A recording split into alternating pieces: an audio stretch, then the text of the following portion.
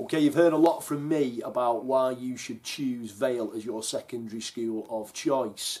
I've talked to you about our outstanding facilities, I've talked to you about our outstanding staff and our outstanding parents and the local community. Don't take my word for it.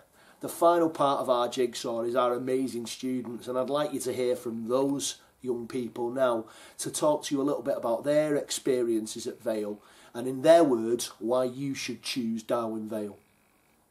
Right, so the first question to you is, why did you choose to come to Darwin Vale?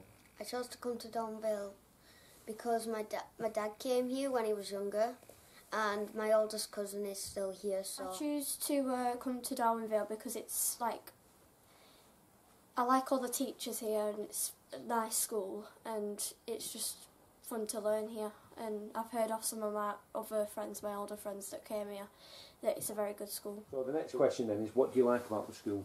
All right. I like how challenging it is, and how much you can learn, and how exciting it is to learn new things at the school. That I like all the teachers, they're all nice, and I like how it's all set up. So what are your favourite subjects then? What do you like? I like maths, art and science. My favourite subjects are art, English, sometimes maths and science. What do you like about those subjects? Maths is a challenge that I can use my brain for. Science I can learn, so like elements and anatomies.